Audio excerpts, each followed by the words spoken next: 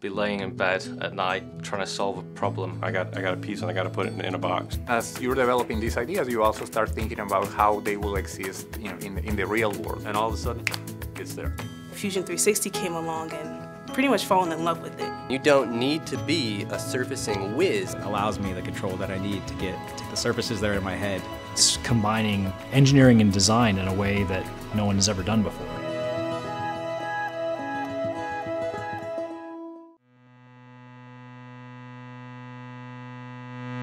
Josh, if engineering were a culinary delicacy, you would be a tower of Triscuits held together by a 5-pound jalapeno-infused cream cheese ball. Thank you. Welcome to Engineer versus Designer. That's the podcast. For engineers, designers, makers, bakers, and people who have made over 200 different Slingshot designs. I am Josh. And I am also Josh. Actually, I'm Adam. This week, our very special guest is YouTube celebrity and man most likely to survive a zombie apocalypse, particularly if equipped with rubber bands, Mr. Joerg Sprave. We'll start with a little background on Slingshots, courtesy of SolidSmack.com. And then jump straight into the interview. Speaking of surviving the zombie onslaught, Adam, load the RV of ignorance with the vaccine of knowledge. What have you got for us this week? This episode of Engineer vs. Designer is brought to you by Autodesk Fusion 360, folks. CAD in the cloud is real, and it is here. Get a free 90-day trial over at fusion360.autodesk.com.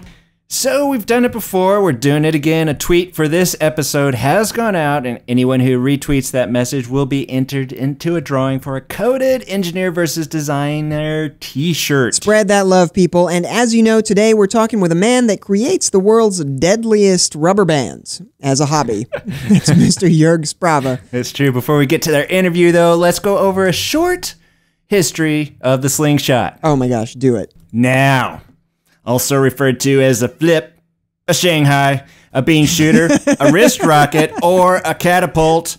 The Slingshot is a small hand-powered projectile weapon that consists of a Y-shaped frame and elastic strips that launch a projectile as if you didn't know. A tad different than the leather cord versions you swing around your head, as in that whole David Goliath thing. These type were first invented in the mid-1800s. Now, the earliest models were a bit of a DIY project that had already established a reputation for juveniles using them in vandalism. In the hands of a skilled user like Josh, however, slingshots were used as a hunting tool, firing metallic projectiles such as steel ball bearings, lead musket balls, and small animals. Some early designs even included an armrest mod to launch arrows. Arrows? Arrows. Arrows. The first commercially made slingshots arrived in 1918 with the cast iron zip slingshot. Cast iron? Cast iron. That's a heavy slingshot. That is messed up, dude. However, it wasn't until the 1940s that slingshots saw a surge in popularity. It was during the 40s that the National Slingshot Association was created. Really? One of the most powerful lobbying organizations in Washington, as it happens, aimed at organizing slingshot clubs and competitions nationwide.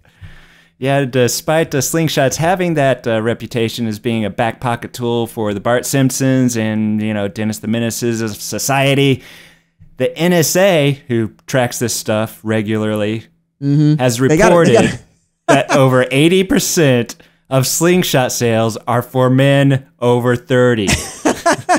Where did this statistic come from? It's that is all not true. Real. That is not. True. That is something. The NSA Googled that. And now Adam, since he just turned 30, can now go out and buy himself a slingshot. Today, slingshots are seeing a surge in popularity thanks to our special guest, Joerg, and his insane slingshot designs that have been popping up on YouTube all over the place. Up to date, Joerg has created a line of slingshots ranging from fully automatic slingshot miniguns to toilet brush firing slingshot. This is cool stuff. Yeah, not to mention the chainsaw slingshot, but we're going to talk about that later. Oh. And all while teaching us the physics of elastic and why we need to be with him during the end of all times scenario of your choosing. Yep. So excited. Let's do this now. Yeah, let's do it. Well, Joerg Sprave / Joerg Sprave, thank you so much for being on the show with us today. We have a conundrum for you to start with. If you could turn your left arm into a slingshot crossbow with an automatic hex nut loader, but in order to do that, you had to wear hot pink Birkenstocks for the rest of your life, would you do that? Pink Birkenstocks. Nope. You've got the challenge. Do you do it? Okay, well, pink. Well, if you can turn that and make it a chainsaw shooter, then we have Okay. Then we have a deal. I think you could pull it off, man. Okay, you're a well-known internet celebrity by now, having been in dozens of blogs and even having your own Slingshot channel on YouTube with over 22,000 subscribers. Just unbelievable stuff. Where did your crazed love for slingshots come from?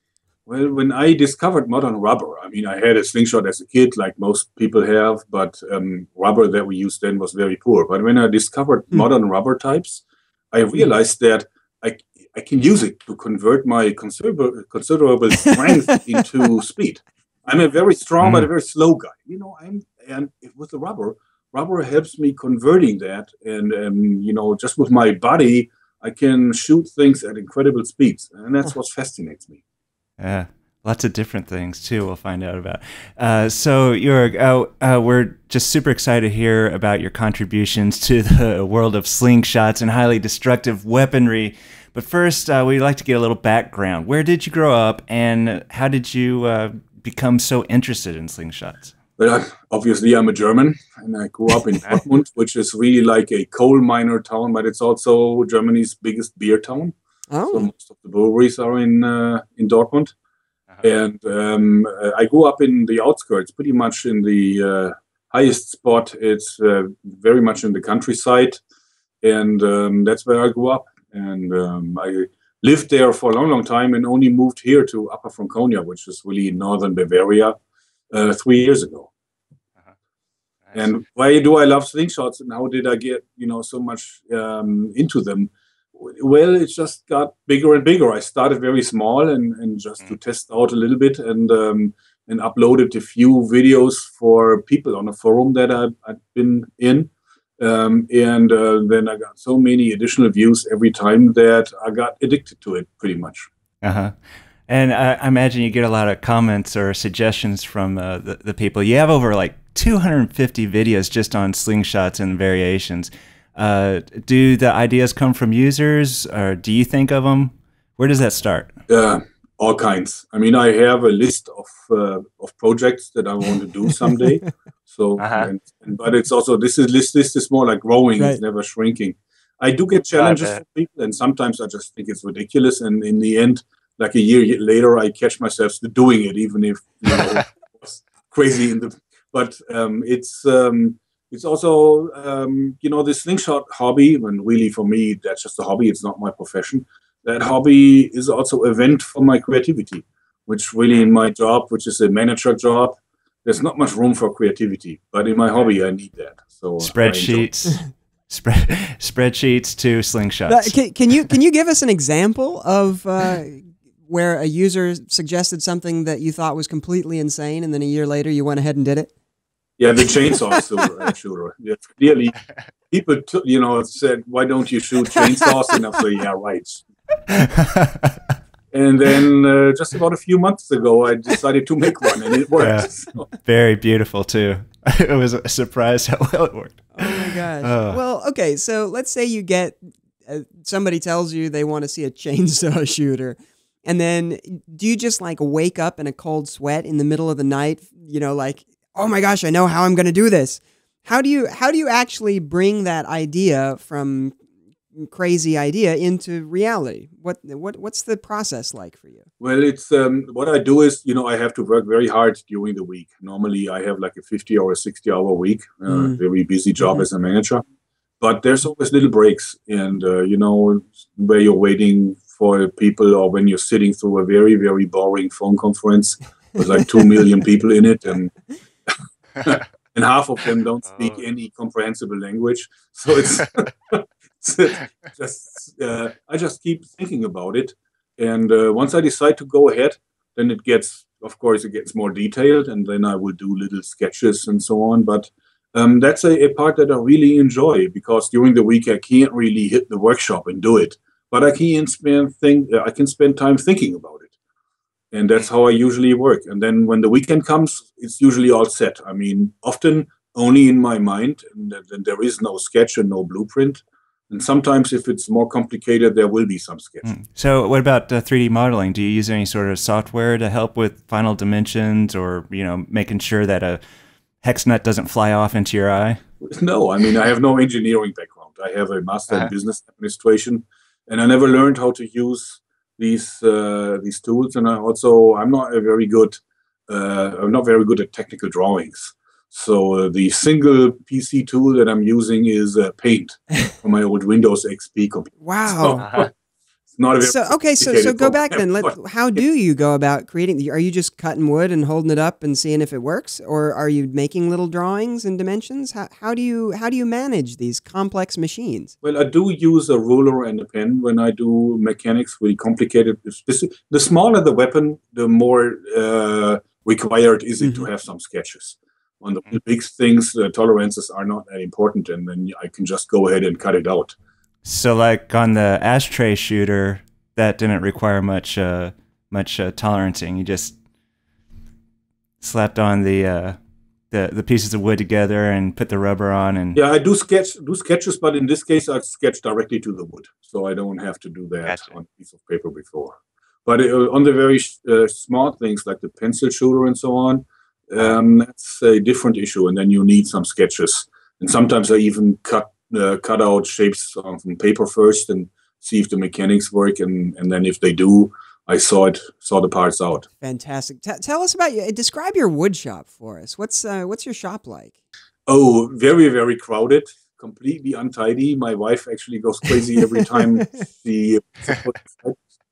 It is a car garage that I converted into my workshop, and there is a huge pile of old projects that I put on there, and very often when I try to retrieve one of the early ones, it's taking me hours to just get it out.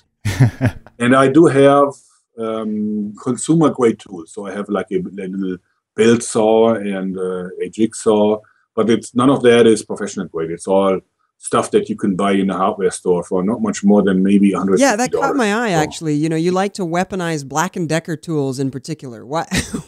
Why the weaponization of Black & Decker tools? I know that Black & Decker doesn't have the best reputation in the market, and there is probably more expensive, better stuff. But I have to say, the Black & Decker tools never failed me. They are very inexpensive, and they always work. I mean, I've not once did one of these tools let me down. So I think they're just great. And guess what? They're not even paying me for saying that. So they should, but they we'll don't. Work on that. So. We'll see if we can get you in touch with somebody over there. So, do you have a favorite story maybe from when you were using any of your slingshots? Like something happened you didn't quite expect? Imagine that could happen a lot. Well, the very first thing in one of my very early videos, I've been shooting a big steel ball against a motorcycle helmet. The ball came back with almost the same speed and missed me by far and smashed it ricocheted off the motorcycle.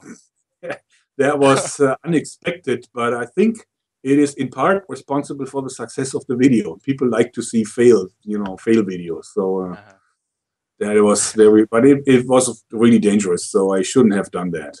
And today I know better, but that was early days. So well, I mean, surely what you're doing is pretty dangerous, right? I mean, surely dangerous things have happened more than once. Do you have any other examples of things that we can learn from? That we can learn not to do? Well, one thing that you definitely should never do is you should never shoot slingshots without safety glasses. It's very often the rubber will snap. It's not, all rubber bands snap sooner or later. So it's not a question if, are they going to snap? It's just when, So, and that is not dangerous for your skin. It was painful though, but it's not very dangerous. But for your eye, it is very dangerous, and that happened to me once. So a snapping band hit me in the right eye and almost blinded me. And to this day, it's not fully recovered, and it probably won't ever. So it's a thing that you should never do. Always wear safety glasses. Very good. Now, of all your designs that you've made, which would you say was the most challenging to design? Well, you know, the pump action guns that I've been doing a few of those, but the smaller ones that really have the same size as a firearm pump gun, those are very complicated because, you know, you have so many moving parts and everything from the timing needs to be just right. So that was fairly complex, and it actually took me a while, like 2 years, to fine tune it to a point where I was, you know, it was okay for me to publish a tutorial. Since the earlier models all worked somehow, but had too many issues, too many jams, and too many failures in between. So that was very complex to do.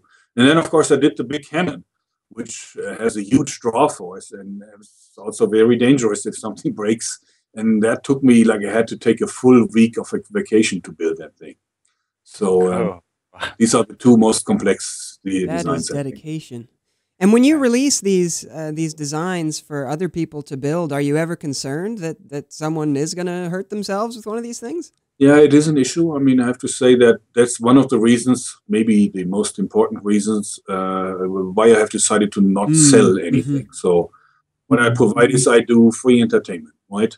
And I provide that for everybody, free to see. But I don't sell or give away like bands or nothing. I don't do that because of the danger.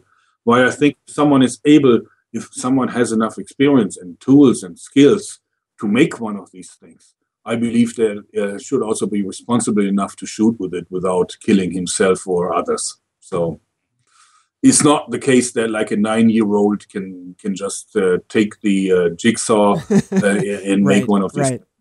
So, yeah. Without a tutorial, it's just not possible. So I don't think it's so bad. So if there were a natural disaster or a zombie outbreak, and you could take only one of your slingshots or other weapons with you, which one would it be and why? I think I'd take just a normal conventional slingshot, one of the strong ones that I have, of course, and enough rubber to replace the bands every now and then. Since this is just the most compact and most versatile, very silent and powerful slingshots that you can actually have.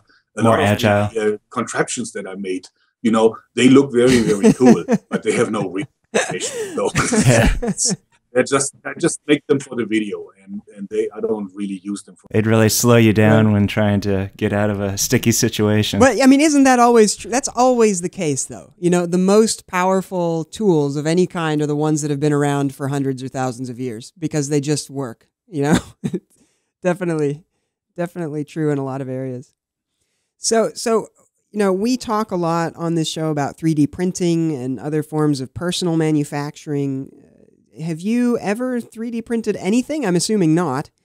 Is there anything, does that interest you at all? It does. I think 3D printing is totally fascinating. And I contacted the guys at MakerBot, which is one of the, I think, more successful manufacturers of these things. I contacted them like a few months ago and asked them if they are willing to do a collaboration. My suggestion was that I would send them a slingshot and they would digitize it because that's something that I can't do. I don't have any skills and tools for it. And they would print a slingshot, and I would then go ahead and make a video about this, so they could record some of the footage. I thought that would be great promotion for them. And the guy who I contacted was very excited and said he was a fan. But then I never heard back from them. I guess they probably have decided that they have enough web. You know, with lower receiver business. Okay. All right, Joerg. You are on the phone with the right person. I'm sitting in the room. Right now next to me is a MakerBot Replicator 2, and I have the skills to digitize whatever parts you need. So let's do a collaboration. We're going to make this deal on the show right now. You can send me anything you want to make, and we'll get it over to you. Yeah. I'll do it. Send me your mail address, and I'll send you a screenshot right back. So, although I have to say, there's also one additional thing is that I often give designs to small businesses that want to start selling slingshots. So I donate a design to them. And there's one guy who now wants to make a plastic mold, like a steel plastic mold to mass produce slingshots that I designed. And I only okayed this under the condition that he will give me the 3D design, I mean the file, so I can publish it for those that have a 3D printer. So they are not forced to buy it from him. So yeah, because I don't want to commercialize my channel. I always want to have this kind of reputation that it's a thing that is non-profit. So therefore, what I'm saying is that people will then be able to, for free, to just get that design and print it out if they have a 3D printer.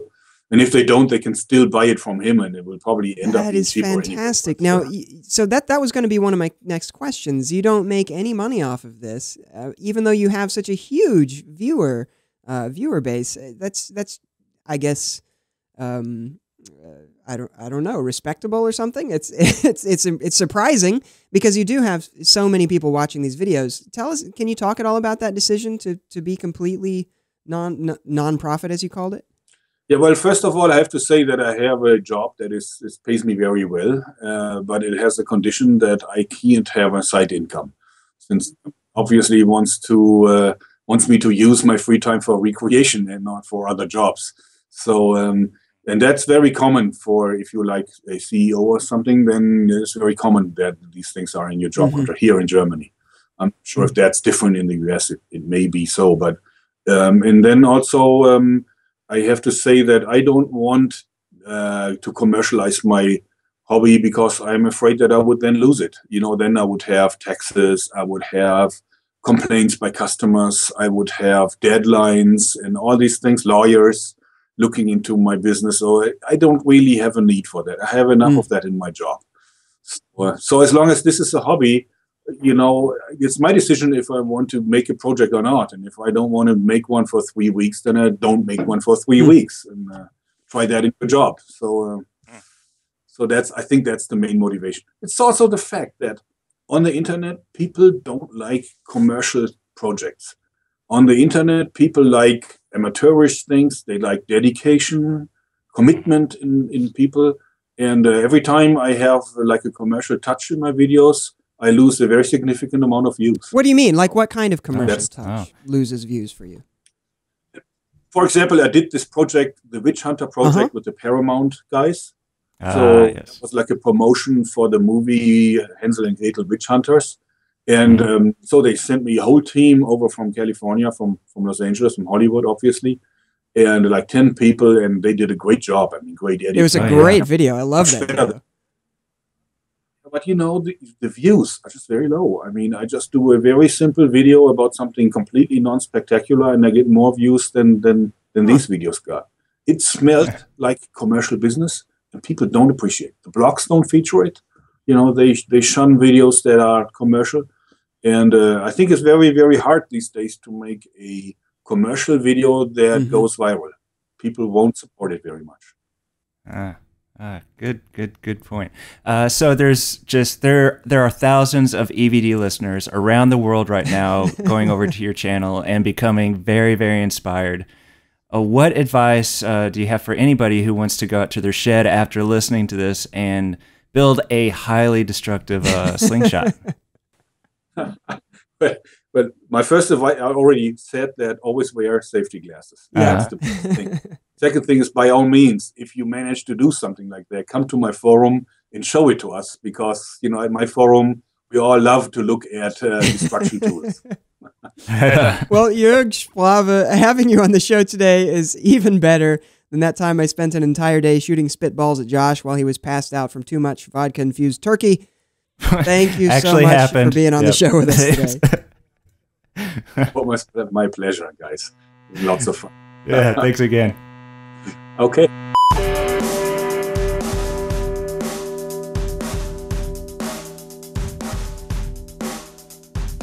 That, Josh, was beyond amazing. That is absolutely fantastic. Whew. Having Joerg Sprave on the show was even more fun than being a human target for your fully automatic newt launching slingshot.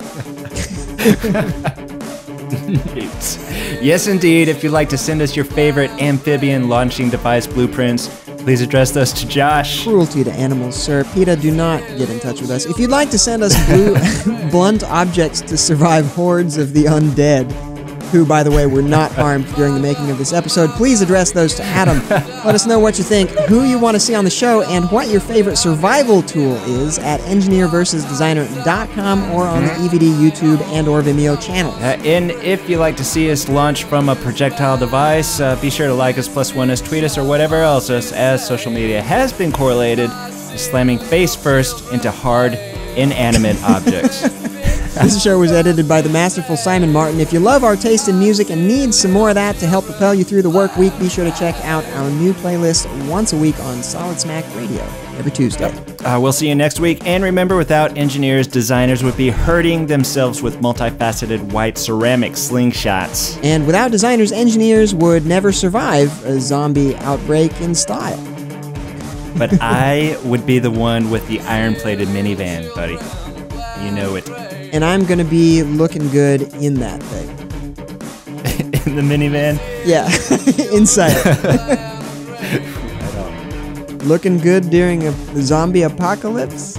Check. Yes. Check. Checkmate. A production of EVD Media.